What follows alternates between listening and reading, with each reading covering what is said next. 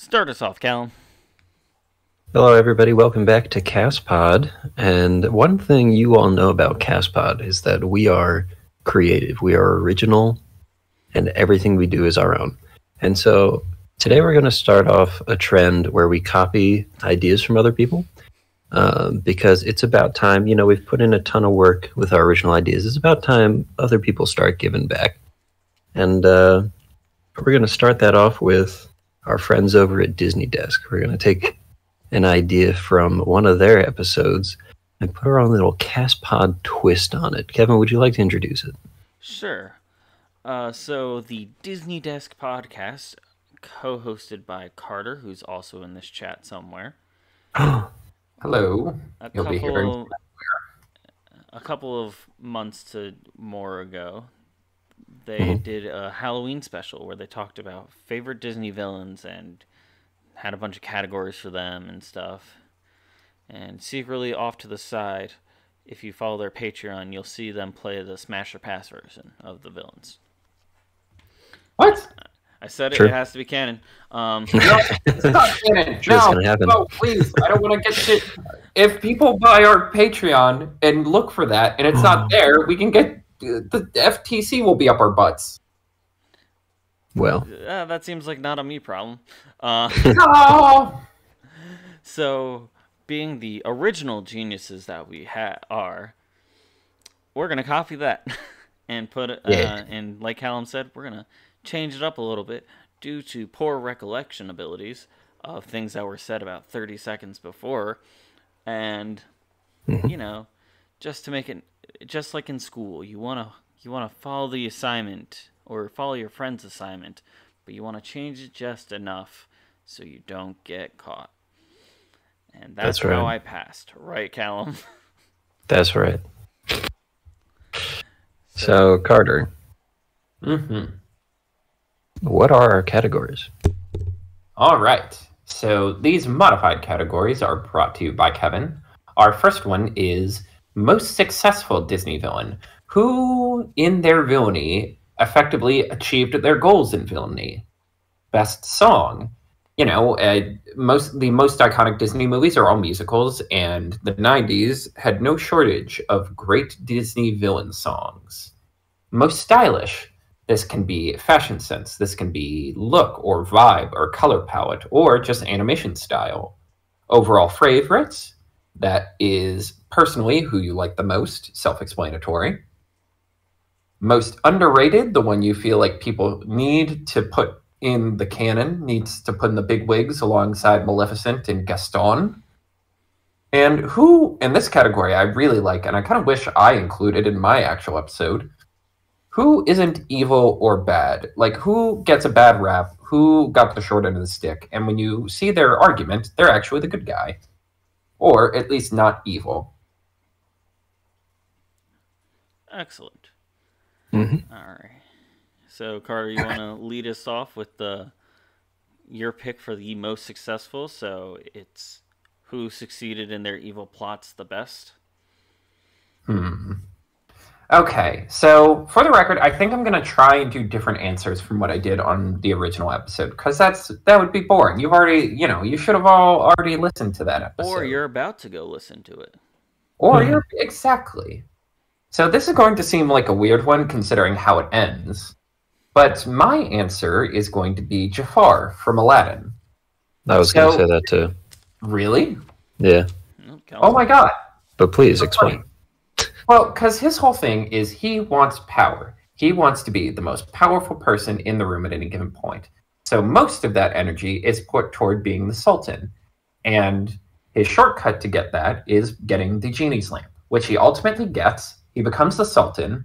Then he realizes, no, wait, I can do better than this. I should have magical powers. So he becomes a wizard.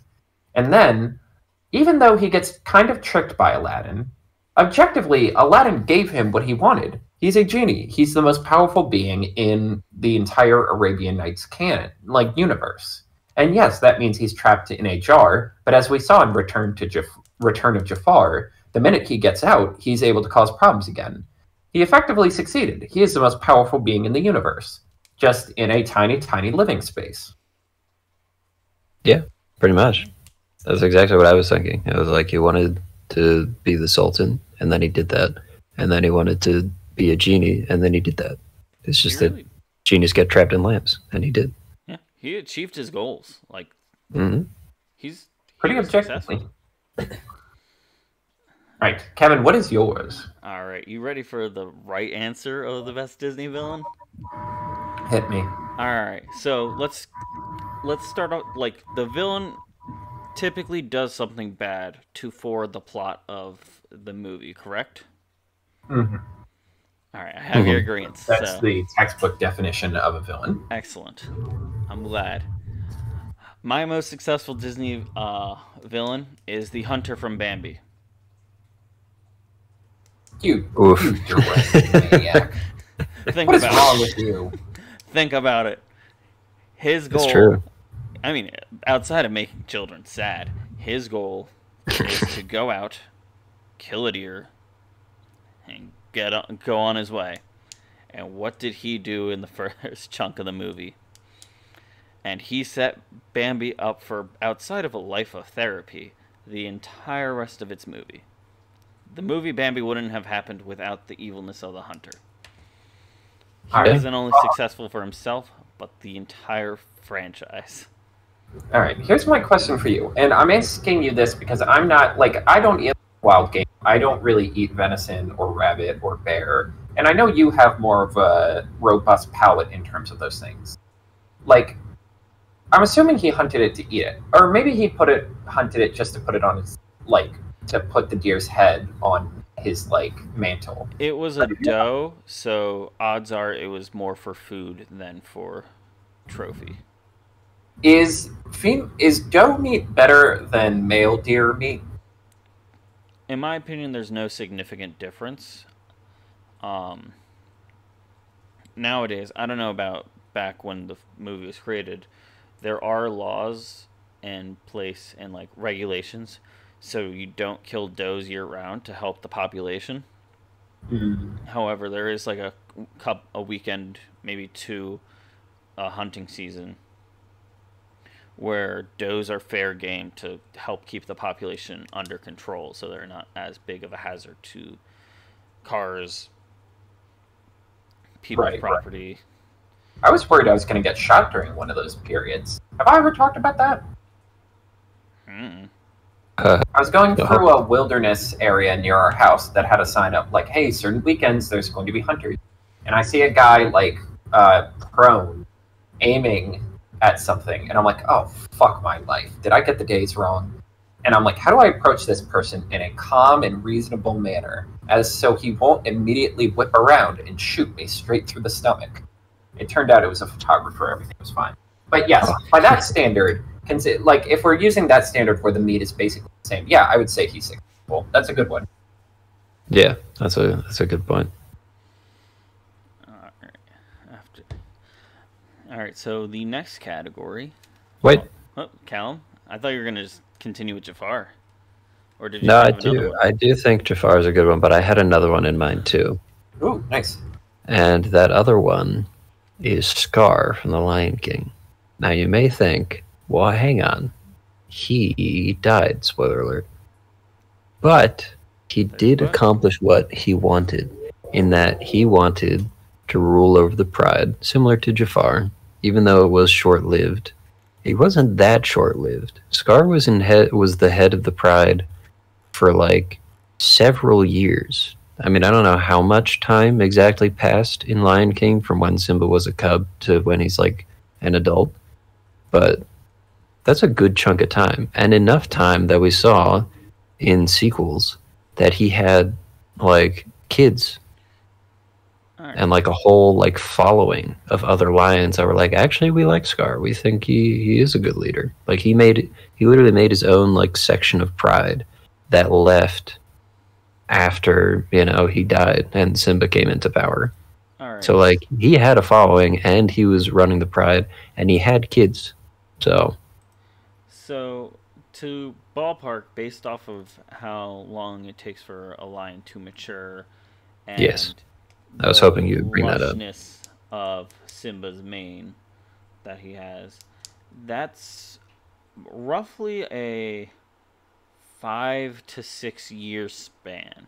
Like, I would say, being generous, 5 to 8 year span of him having full control. And that's longer than Jafar was Sultan for. So, I mean, that's pretty good. Okay. Even though he died, like, he still got pretty much everything he wanted. It's just he died a little earlier than he was planning. But also, he was already pretty old, probably. Yeah. I mean, he was at least 5 to 8 years old when the movie started. Lions' lifespans aren't crazy. Here's my nitpick for that, though, only because, although I guess you raise an interesting point by mentioning the sequel that he had supporters, because what we see in the movie is the Pride is kind of going to poop. Like, everything's dying, there's no food, everyone's kind of turning on each other.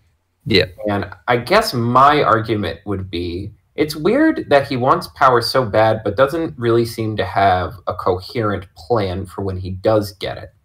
But they say, I'm a dog chasing a car. I wouldn't know what to do when I got it. That wasn't. I mean, he was surrounded by lady lions. Yeah, like he wanted to be in charge. He didn't want to make the Pride better. He just wanted to rule it. So, like, even though everything was falling apart around him, he was like, I don't know, go search elsewhere. I don't care. Like, I'm just living my life right now. Also, okay, you know what? That's a pretty good argument. Honorable mention for this category, like with Callum's logic for Scarov, they succeeded. Mother Gothel. She kept, like, outside of finding the flower and keeping herself young, she kept Rapunzel hostage for, 16 to 18 years? Yeah. Like she had a good thing going for her for a long time. And if she just let the kid run around in the grass in the area, or, like, tell her, your birthday's a different day, she would have been even more successful longer.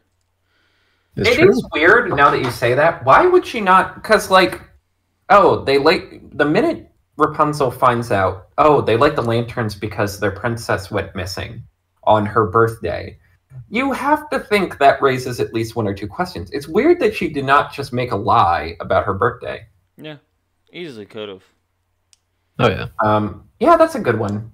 Also, have you guys watched the animated Tangled series at all? Not in the slightest. No. They embellish on her a lot in some interesting ways. And someone made I don't remember what critic said it, but they made a good point. It's like when you embellish on Happily Ever After, it inevitably turns into Final Fantasy nonsense. But the Tangled series was the good kind of Final Fantasy nonsense. All right. Okay. Like all right. Topic number 2. Who has the best song? All right. I'll let one of you guys go first for this one. Kevin? All right. So I brought this up at the time of listening to it, or I brought it up after recording for a Castpod Disney Desk crossover episode. You should check that episode out. We're going to the stretch ends of the Disney properties. Oh, no. That's right. We're going to the Spider Pig song. Oh my god. You wanted to just so you could litigate this just more. Like the Hunter and Bambi. The events of the Simpsons movie would not have happened without Spider Pig, Harry Plopper, dealer's choice on name.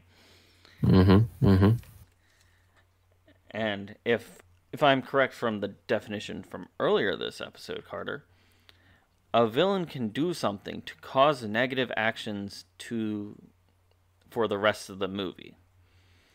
And wasn't it his pig crap silo? That was the one that kind of started the chain of events of it going to hell? You could say it was more Homer, though. Okay. He did contribute. He did contribute to the silo, and he put it there. The pig wasn't put there. that a lot of my definitions for these things are like film school, very like rigid and like textbook, because it's how, you know, people learn how to write stories. So you can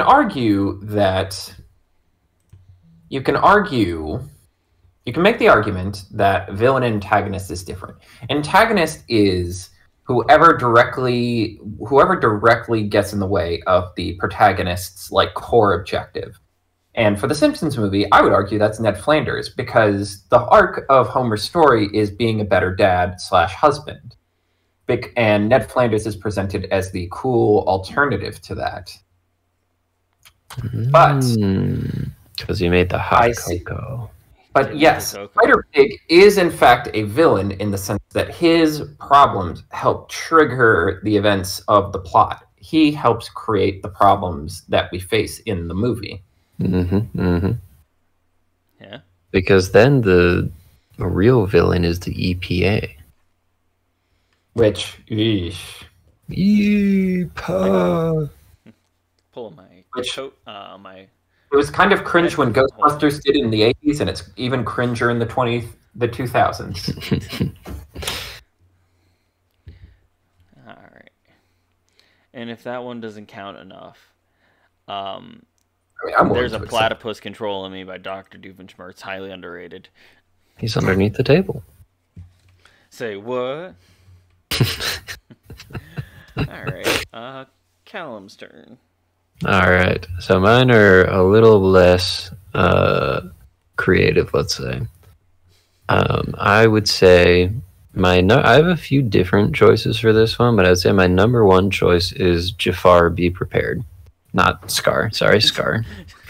I'm looking at the list. Jafar famously doesn't get a song. Scar is right under Jafar, and so I messed up. But Scar, Be Prepared from The Lion King. That was going to be my number pick, one. Until I thought of the Spider Pig conspiracy. However, I also like Mother Knows Best by Mother Gothel. And then, honestly, Count Frollo is kind of clean with it in his song. He does such a good job. Yeah, and like also, don't blame him. Esmeralda is kind of a baddie. Yeah, I mean, as someone who is still pretty attached to their faith, it's the struggle of faith where it's like, you know, you have to be pious, you have to be pure, but then a Romani baddie wearing no shoes rolls up and starts dancing on a pole, and you're like, Homina. Awooga. Yeah, your eyes turn into giant spotlights, your tongue rolls down, you start shooting steam out of your ears. The whole night. Slot machine. Happens every time. You turn into a firework for a minute.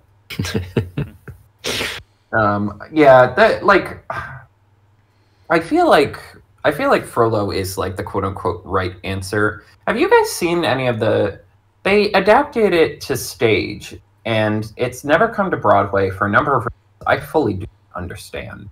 But yes, that scene is even cooler when you have like a huge choir of people physically in a room. And they also give Esmeralda a song for a change. Yeah. Oh, that's nice. Honestly, I think Hunchback of Notre Dame is highly underrated out of like the Disney movies in general. Like super underrated. That whole era of like, there was like that era that was like basically post Lion King. It was like Pocahontas, it was like Hercules, Mulan, and Hunchback. Not specifically in that order. Other than Pocahontas, the entire era, I feel like, are kind of reclaimed as like, no, these were all kind of good. Yeah. By far, they just didn't fit the Disney mold. The best part of Hunchback of Notre Dame is when the gargoyles build a catapult and they pull the lever to launch it, and it just flops off of Notre Dame. And they're all high-fiving that it worked. My favorite line is always, "Oh, this is a disaster. You're telling me I'm losing to a bird!" And it's one of the gargoyles playing Texas Hold'em with a freaking pigeon. Underrated. Yes, exactly. Okay, mine. Oh, I have a couple different ones. I was gonna say Cruella de Vil's song because I like that she doesn't sing it. It is a song about her. I think it's fun in universe to have a lore song about yourself. And I'm like everyone kind of forgot the Cruella de Vil live action movie because they announced it right after Maleficent. Then it took a decade to finish. Yeah, that thing. I would be so curious why they dragged their feet on that so long. But anyway, like I like that they kind of followed the Maleficent thing of like, oh, this is what really happened. And the fairy tale version is kind of like a anti-feminist sort of propaganda piece. And I like that, like, basically in the live action one, it's established she was never going to hurt the Dalmatians. That was all just a red herring to mess with her rival. And at the end of the movie, she donates those Dalmatians to the couple, and he starts playing the song, Cruella de Vil, and you're like, oh, so that's how the story came out. But my actual answer is Oogie Boogie's song. Because what is more evil than kidnapping Santa Claus and immediately being like, who the fuck are you? What is this? Why am I supposed to be intimidated / impressed by this fat loser? He's bald. He's old. He literally spends a whole song dunking on Santa Claus, like it's the Washington Generals losing to the Harlem Globetrotters. It's a very deep cut there. It's not that deep. Everyone watches that movie. That movie kept Hot Topic alive for like 5 years. Did it? I'd argue Space Jam kept it alive more out of basketball movies. All right. The first Castpod original topic. Oh. This one shouldn't be considered bad. Yeah, that's a good one. And you know what, Carter, you go first because we hijacked your show. True. Fair enough. All right, so here is mine. This one is a bit of a wild card. Otto, the AI computer running the spaceship in WALL-E. All right. I thought about that one, yeah. All right, hit me with it. Sell me. So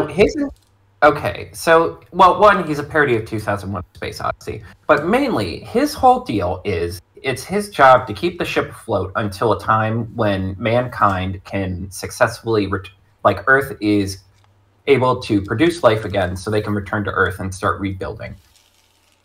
And at some point, Otto decided, wait a minute, mankind is never going to be able to restart Earth. They already destroyed it once. And since they got on this ship, they've only embraced their sloth and greed and gluttony even more. These people will almost certainly die if I let them off this ship. So we are just all staying on this ship forever and ever. And you know what? I don't disagree. I think that is a reasonable, not even just in real world politics, but looking over the scope of the movie and seeing how they're all wheelchair bound now. They literally do not have full control of their legs anymore. I would argue Otto is correctly reading the room and saying, I don't know if I trust these people to not burn the planet to the ground again. All right. Yeah. That's very fair. Yeah, I totally thought about that when I was thinking of mine. I'm like, honestly, Otto, maybe he kind of had the wrong idea, but I feel like he was Wally was the optimistic one, and Otto is just the realistic one. Where he's like, you think these guys are going to be able to fix things? They just they didn't even try. They just dipped, and nobody's tried since. They all just got fat and started sitting in chairs. And why do I think now that there's a plant, they're just going to suddenly be like, oh yeah, we're going to work out and become farmers? No. Yeah, it's the most jaded, bleak version of the climate debate, where it's oh, the people in power are literally going to wait till the 11th hour, throw some sci-fi at it. And if I'm an AI whose job is to study human behavior and assess situations, how would I not just be completely jaded and disillusioned from that? Whereas Wally is raised on pop culture and watching movies, so of course he has this starry-eyed oh, it can work. Yeah, that's a good choice. I'm not even the hugest Wall-E guy, and I'm like, yeah, there's a reason why it's one of only 3 animated films in the Criterion collection.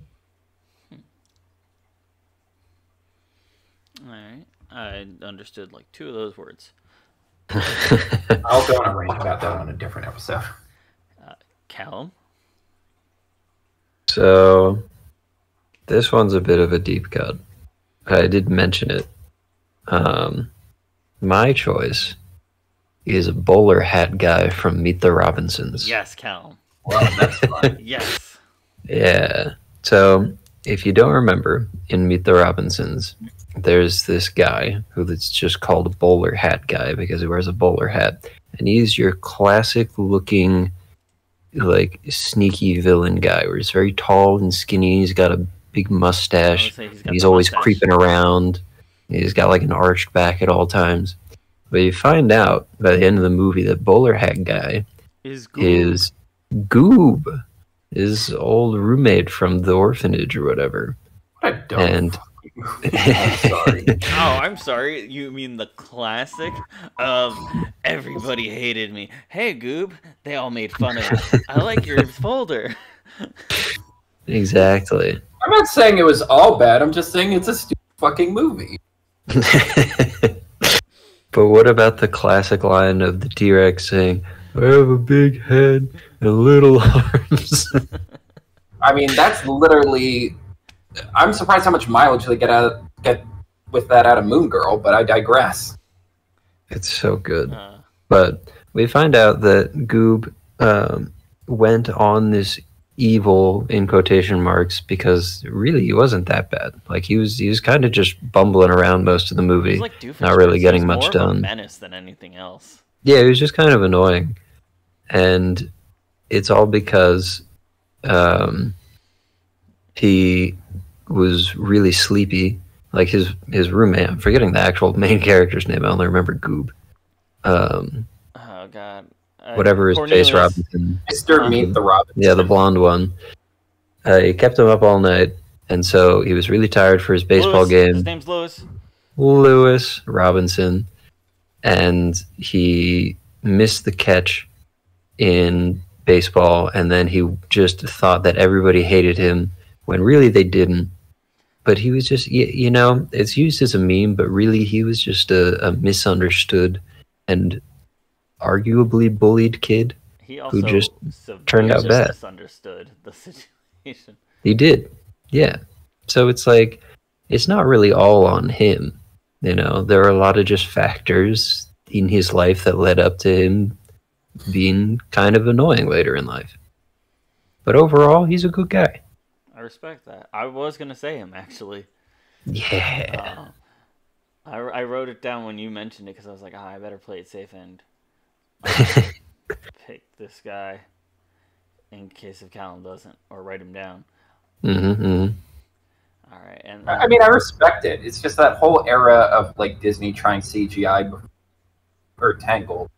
My brain just kind of short circuits. All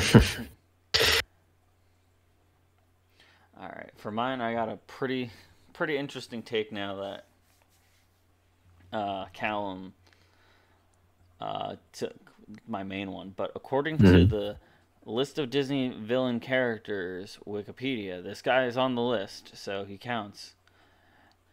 Edgar Balthazar from The Aristocats. Mm-hmm. Good choice. That's actually a good one. Like, this guy, he's considered the bad guy because he tries to kick out a bunch of cats. This man waited on this rich old lady back before the rich had like concerns for the lower class, but also way before, back when the rich didn't have concerns for the lower class. And he spent a crazy amount of time waiting on her hand and foot, doing everything for her. And there's probably some sort of like real sketchy things he had to do. And I'm talking about like, it's dark. Oh, yeah. And she's got this huge luscious mansion, and she goes, I'm going to give my entire fortune to my cats. It's literally Cat Scratch, but the bad ending. Yeah. Exactly. It's Cat Scratch, but the bad ending. And it's like, these things, they can't. I gotta rewatch Cat Scratch now. That's in my head. I agree. But it's like, these things, they poop in a box. Yep. So I don't blame them for mixing up a little bit of creme de la creme a la Edgar. And Yeah, because he would just continue to be their servants, but now they're cats. yeah, he could just take the property and still own the cats. Right. The cats aren't going to die. They can just live there. Yeah. If they gave him the fortune and it's like, here's your fortune, just make sure to take care of my cats, I bet you he would have been like, sounds good. Yeah, he'd be like, all right, I was already kind of doing that, so. It is kind of wild that in this generation that's very, like, rich, no one talks about, like, that lady is the embodiment of, like, capitalism gone wrong, where someone can arbitrarily go, like, I'm leaving everything to my cats. And it's like, that's fucking insane. You could help so many people, not even if you give it to this one guy, if you just gave it to, like, charity, you could, like, change the world. Nope, it's going to my cats. Yeah. Like, it's unhinged. It's unhinged. Mm-hmm, mm-hmm. It's like, a lot of people don't, like, lose per se in Disney, like, movies and stuff. Like, typically there's, like, a redeeming factor or something like that. This guy just lost, like, because Yeah. like, it's like she just looks at, like, the few constants that are in her life, and it's just like, cats. There's something about them. You're completely right, and I'm mad that I didn't think of that.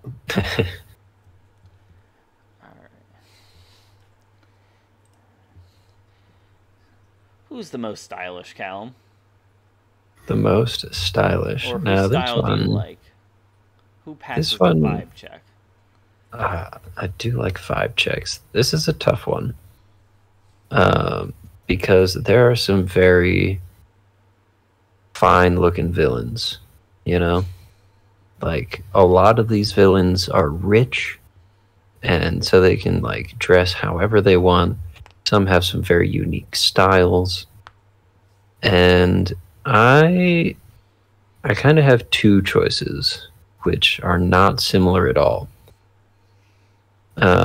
Number one, stealing from Carter, I would say Ratigan. I think Ratigan is dripped out. And also, do you know how hard it is to get a suit that fine when you're a rat? Like, to find those clothes and get them all rat-sized and keep them clean in the sewers, like, that's impressive. And then my other one Got a point. would be Maleficent. Ah. I like the aesthetic she has going on and her weird horn hat that all ends up turning her into a dragon. So it's like just dragon lady clothes so she can go to the ball and then be a mythical beast at the same time. I think she looks great. Hard to agree on that. Mm-hmm, mm-hmm. A lot of respect. Mm-hmm, mm-hmm. Carter. Well, that was my pick, so now I have to read it. But Ratigan or Maleficent? Ratigan. I'm going to say, because I got to get him in here somewhere, because a part of the Disney Desk's reputation is being excessively pro The Princess and the Frog. Dr. Facilier, that man has got the drip. He's got a slick suit. He's got a top hat. I love his design that he just looks very, very tired. He looks like a person who is basically being puppeteered by dark magic. In terms of, like, his eyes are very, like, he has bags under his eyes. His limbs are very, like, spindly, that to the point they look kind of marionette-esque, and that's included in some of his, like, motion. And also his color palette is great. He's got these, like, greens and purples and, like, deep, deep blues. Like, his Disney song, when the end of his song is literally like it's basically a pitch on why hand drawn animation is cool, because like the minute what's his name, Prince Naveen shakes his hand, the entire room disappears, and it's just a kaleidoscope of green and purple and strobe lights. It's like that is style right there. He's got flair. Exactly. Like if we're not going for this level of flair, then people. I knew he was going to come up at some point. Yeah. I had to. He was going to be a guaranteed. Like I'm going to show up in this episode. Yes.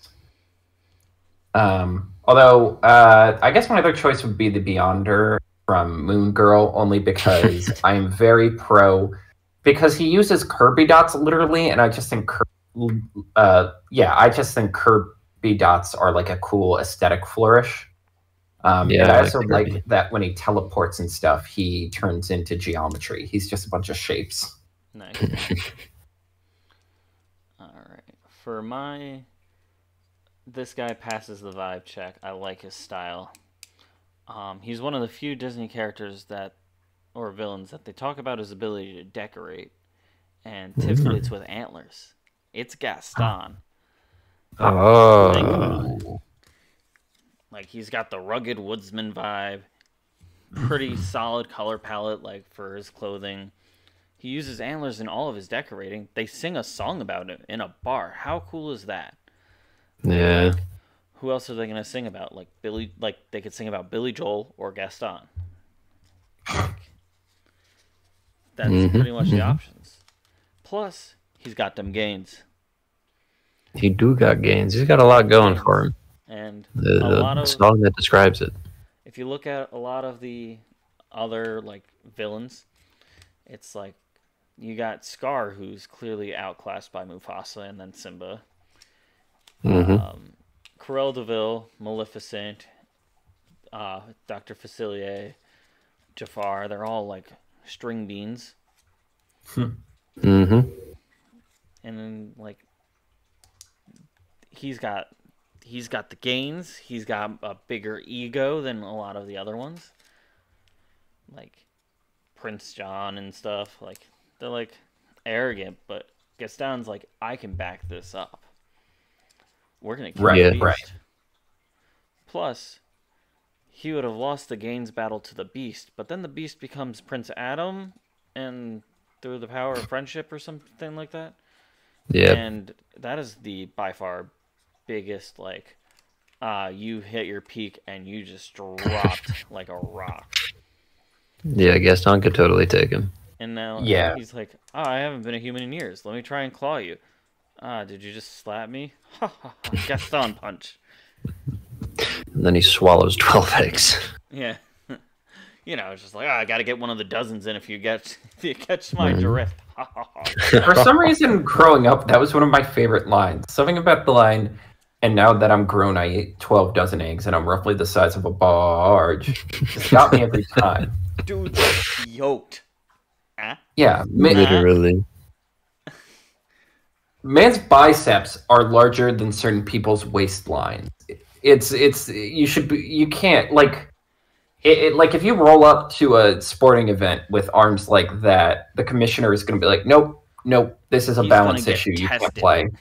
He's going to get tested for drugs on the spot. That's what's going to happen. Also, another shout out. I'm a big confidence guy, and I like shiny objects. Tomatoa from I was gonna say, before we moved on to the next one, I'm like, I'm surprised nobody said, but you got it. Shiny. He's got his whole undersea like palace, Mm-hmm. and he gets to collect anything that's shiny. And then he goes like kind of a la Facilier. He can just go blacklight mode and be all glowing. Right. Which is funny because they're directed by the same pair of directors, Clemens. They did Little Mermaid, Aladdin, Hercules, Treasure Planet, Princess and the Frog, and Moana. That's pretty cool. Yeah, they're kind of like the OGs. They really were like the main guys in terms of like, what is this Disney Renaissance of which we speak? Yeah, they really kind of just hung around like the outside of that, like, but made bops. You throw in Emperor's New Groove, and they would have made a lot of essential, like, underrated movies. That movie's history is actually kind of insane. It was basically like, so what happened was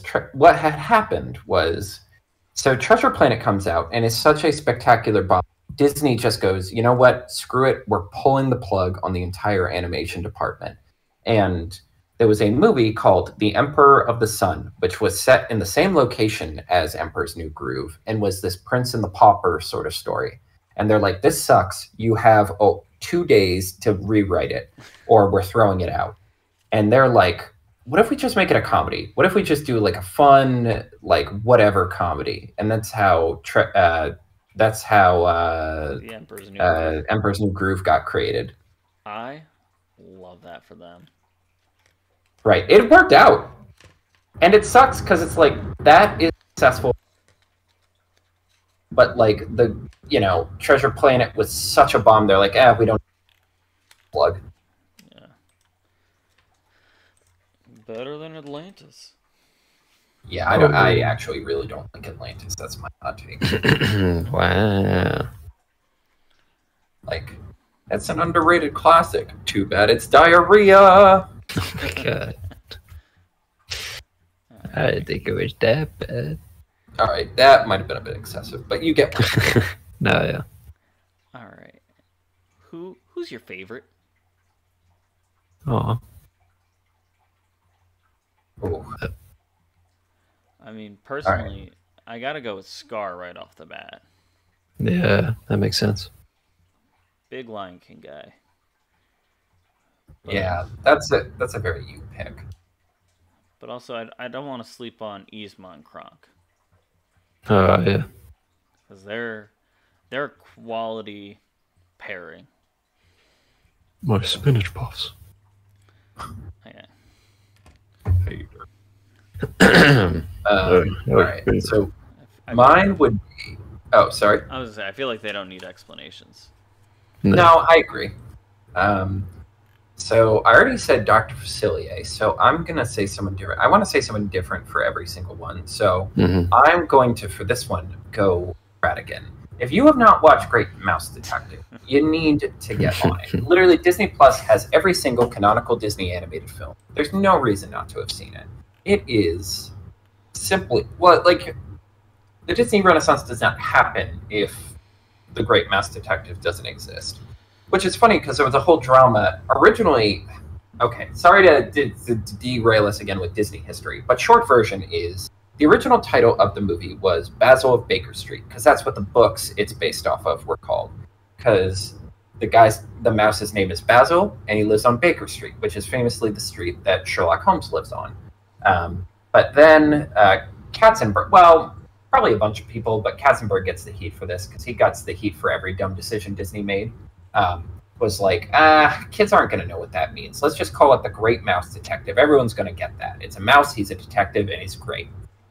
And all of the animators were fucking pissed because they're like, that's so dumb. Why are we doing this? So someone posted a quote-unquote memo throughout the company that's like, we're renaming all of our movies. So like Snow White was the princess who hangs out with a bunch of dwarves. The lady with a glass shoe, and it was like a really heated moment, and then it just quietly sets up the most successful era in Disney history. But anyway, I love that. I wish they kept those names. Right? Ratigan really is funny. a rat who wants to live in mouse society. His plan is unhinged. He kidnaps a toy maker, kidnaps the queen, and then forces the toy maker basically at gunpoint. Or rather cat point, because he owns a cat and he's going to feed people he doesn't like to the cat, to make an automaton queen who will give Ratigan power to rule over Mouse England. Bananas. He is shaped like a triangle. He's like huge. He's a big guy. He's like triple the size of any other character who's a mouse rodent. Yeah, Him and like Basil are rodent protagonists. Gaston. Exactly. Have this weird, like, jealous ex-boyfriend's energy, where they just really like getting under each other's skin and are just always very cutting. Yeah. Like, he figures out that Basil isn't, and he's just like literally de-dressing him, like, oh, this is such a cute attack. He's voiced by Vincent Price in one of his greatest performances. He just has this great drawl where he's like, ew, Basil. When he finally captures Basil... Yeah, that was pretty Stewie Griffin. Brian. Kind of. Hey, Brian. Stewie Griffin is is diet Vincent Price. He finally captures Basil and is like, I couldn't decide what devious plot to finish you off with, so I did all of them. So he sets up a Rube Goldberg machine that will crush him with a bowling ball, shoot an arrow at him, shoot him with a regular gun, and also crush him with a mousetrap, all while photos taking a picture of his demise. And then the final fight is this simply lit battle in a clock tower. They're in Big Ben. Basil's like running away, and Ratigan has dropped all pretenses. He's running on all. And then they have like a fist fight where they're just hacking each other to bits. Great villain, great film, best film. Gotta see it. That's where Basil slapped on you. He was like, discombobulate. Exactly. Yeah, he does the whole Mind Palace thing, but it doesn't work because Ratigan's just that good. Yeah, it's just too jacked. Yeah, it's not even the bit from the Robert Downey Jr. movies where they can both do Mind Palaces. It's just like, no, I'm a jock, you're a nerd, I'm shoving you in a locker. Good choice. Great choice. Yeah. All right. I guess, I think it's me, yeah, because, well, my favorite Disney villain is, for sure, drum roll, Hades from Hercules. Saw that coming. Yes. Yeah, I mean, he's amazing. He doesn't get like a song, which is very sad, but I mean, he's so good. he's got James Woods as a voice actor. Does he really need a song? Not really. Just every like line that comes from Hades is just a banger. Like everything he does and says is just like, I love this guy. Even though I hate this guy, I love this guy. It's And, weirdly you know, the most accurate depiction of Hades that has existed in most Western canon. he's just so perfect. And I mean, I also have to give a subtle shout out to Clayton for being like just like in the way that Hades, you love him even though he's evil. Clayton, you just love to hate him because he's so evil. And like they both do a great job of being villains in different ways. But definitely Hades is number one for me. Callum, I do have some good news for you, though, in regards to Hades villains. So, not too long ago, well, pre-pandemic, so 10,000 years ago, the Public Theater, which is a big theater, it's mostly famous for being where Hamilton first started. They decided they wanted, like, their community theater really wanted to do Disney's Hercules. And not only did Disney give their seal of approval, Alan Menken himself joined in the production to write new music for it. And they gave Hades an R&B smooth groove song called Cold Day. And it is a very fun song. And they are now taking what they worked on there. It was performed in Central Park in that Shakespeare in the Park space they have. And it's now in New Jersey, basically doing it for a theoretical Broadway jump. So Hades will semi-canonically have his own song soon. I love that. I love that for him. Yes. He deserves it. Yes. It's a very fun production. I got to see it when it was in Central Park. It kind of gets Hercules better than I think the movie gets it. In terms of like, oh, this should be The Wiz. Like a sort of R&B jazzy groove, a famous story. And yeah, like Hercules in general, like Hades is a fantastic villain. Meg is a like perfect female lead, and Hercules is a guy that you can pretty much root for no matter what. So, and like all the side characters, Pain and Panic, and Phil. Like, there's just so much good about Hercules. Oh, absolutely. And now, our last category. I think I'm most excited for this. I said, like, I mean, mine was star, right, and there was nothing really to add. Yeah. All right, last category. Most underrated villain in Disney. Who wants to start that one off? Yeah, I'll start it. Most underrated is, in my opinion, Bellwether from Zootopia. Oh, keeping it relevant to Disney Desk. It's keeping it a little irrelevant to Disney Desk, but also think about it. She succeeded in her plan for a hot minute. She did. And she had the sheep in wolf's clothing thing, like, the entire movie, and it hits you with a little bit of a bamboozle there. Keeps you on your toes. It keeps you on your toes, and then it's like, it takes a second, because she seems all sweet and innocent, and then it's just like, once she gets her power, it's like, to her power, it's like, wait a second. But Judy's a damn good cop. And as we always say here and on Disney Desk, there are definitely some good cops.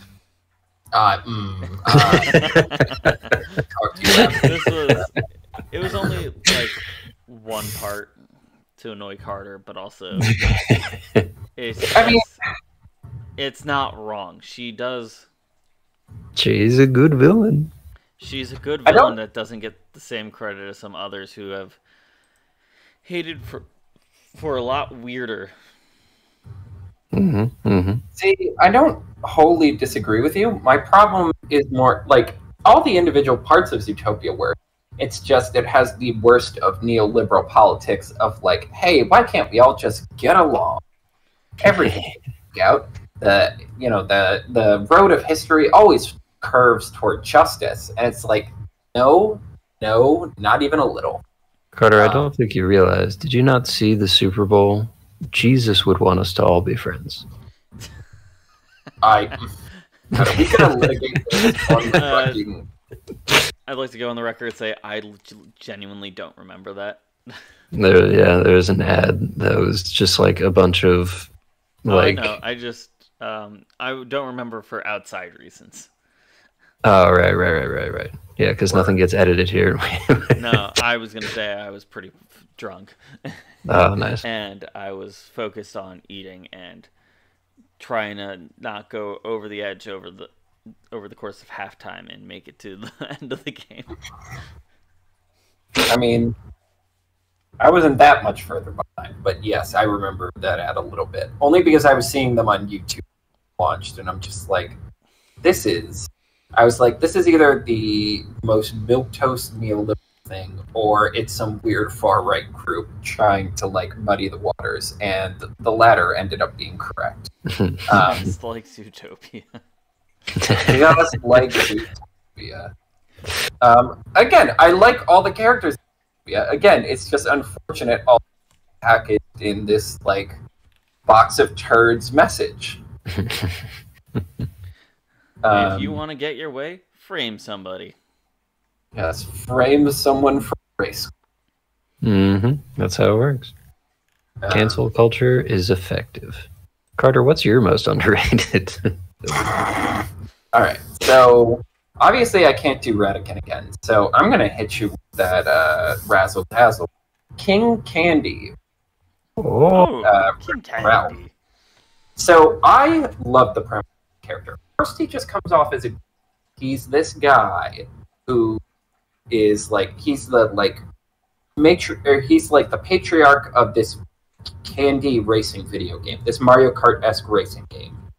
And he's established as kind of an ineffectual boob. There's that bit where he's like, you wouldn't hit some glasses, would you? And then Ralph just hits him with the glasses. And it's like, oh, that's clever. And, well, it's funny because when you're watching the movie, there's a bit where they talk about going turbo. And they established that previously in the arcade, there was a game called Turbo that was like a racing game. And it was Or snails. basket. Yes, and the idea was that game got unplugged. The the main driver in the game couldn't cope, so he started to go into other games and ruining them. And then, of course, it turns out at the very end of the movie that King Candy is Turbo in disguise, having jumped to this game to basically play camouflage, where he, basically be the king, the leader of the video game forever. And I'm like, that's actually such a good twist, that this villain is like a virus. He's literally a video game virus who started in one game and has really been hiding in other games waiting for his opportunity to destroy them. Great. No notes. And then they made that second movie. Which I can't. Yeah, he's alright. Not great. It has some good ideas, but I think it was everything Disney all the time, and I think that just to everything.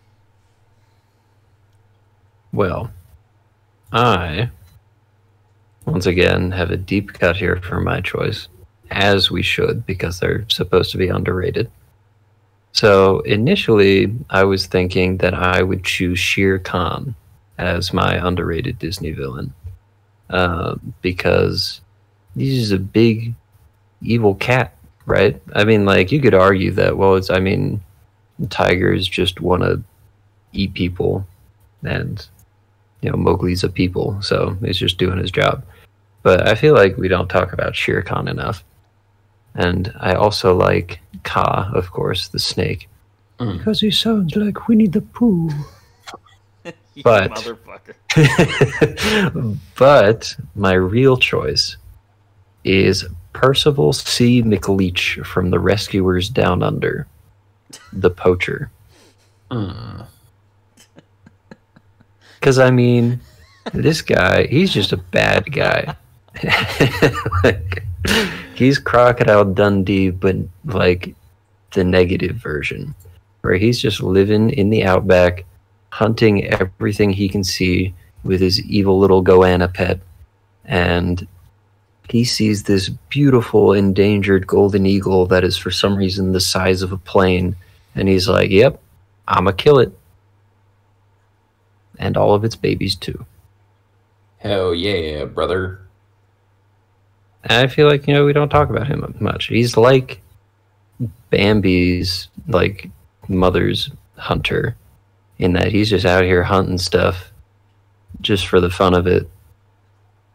And he succeeds in a lot. You can see all of, his trophies, and you get into his house and you see all these other animals that he has collected and was going to sell off or eat or whatever. But, we don't talk about him. Nor do we talk about Bruno. We don't talk about Bruno. He pushed a kid off a cliff. So I do respect your pick in the sense of Callan. Sometimes, especially in this latest era of Disney, where there's been a big push to not do the traditional villain, do more people are complicated. I think there's something to being no, I'm just fucking evil. I like being evil. I like hurting people and being a bad person. Yeah. I think that's an underrated, isn't it nice to just have an uncomplicated bad person as your antagonist? Like Puss in Boots 2. Exactly.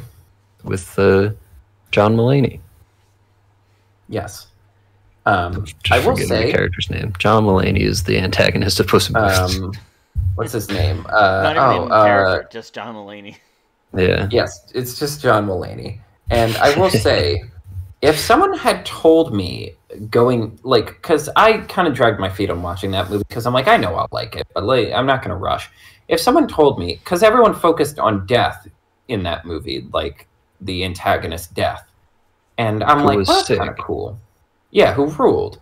But I was okay, but I've seen this before. I've seen this kind of thing before.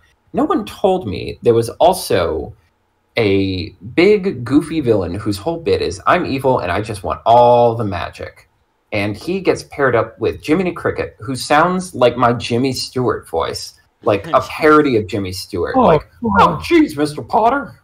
What is Potter? Exactly. If you had told me that, and the whole bit is just what if Jiminy Cricket had to deal with someone who is truly morally irredeemable? Like, if I knew all that going in, I would have seen that shit. I would have gone and seen it in theaters, probably. You're an irredeemable monster. Oh, what took you so long, idiot? Great, love it. That's what Shrek needs to aspire to. Mm-hmm.